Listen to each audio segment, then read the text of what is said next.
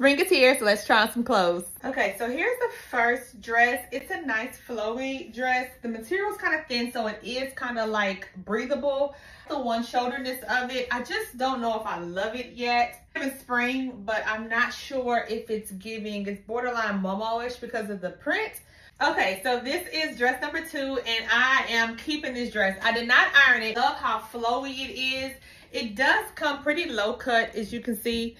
It comes down to, like, it opens all the way down here, but y'all know I'm too modest to be having my boobs out like that. So it's so cute, it's flowy, definitely spring. I am keeping this one. Okay, so here is the last and third dress that I really like, but it is a little too short for me. I do like the print of this. I like how flowy it is. I like the long sleeves, so you know, the arms can stay cold.